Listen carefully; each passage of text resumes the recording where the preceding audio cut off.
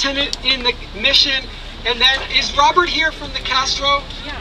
Is Robert here by some chance? Castro Robert! From Belcher Street? Okay, I guess he's not. Okay, so Lucia? Yeah. So it looks like we have one more tenant from the Mission, and then we're going to hear from a couple advocates and wrap up. Stop the violence. Housing is a right. Housing is humanity. Stop the housing. Violence. That's right. Housing is a human right. That's right. We have Miss Lata over on Guerrero Street that would also like to share her story. Hi everyone. My name is Lotta Garrity, and I live on Guerrero, and I lived in 30 years with my husband. Put the mic right in your mouth. Yeah. I'm a registered nurse, and I've worked in this town for 35 years, looking after the sick in many hospitals and in the homes. And I retired about 4 years ago, and my retirement present was cancer, and I got over that. And now I'm in remission, and this year received for Christmas an eviction. And I gotta tell you that I'm really ticked off about it.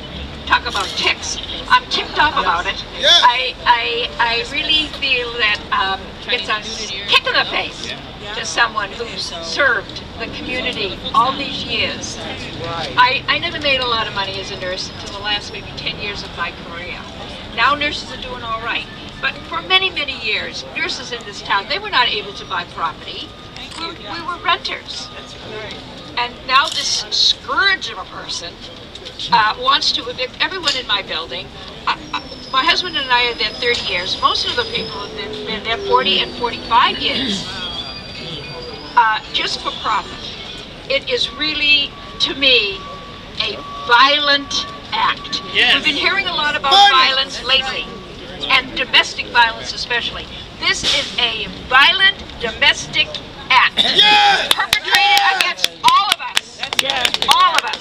Where's Scott Wiener? Yeah, where is that sticker? He's my supervisor too. And he spent most of his time worried about whether somebody could sit down with a bare bum on a park bench and whether he should put something under his bare bum. That's what he's been spending a lot of his time on, instead of helping people like you and I. He's no Harvey Milk! So, anyway, that's my story, and I gotta say, we have to fight, because I look around me and I see these are the San Francisco people.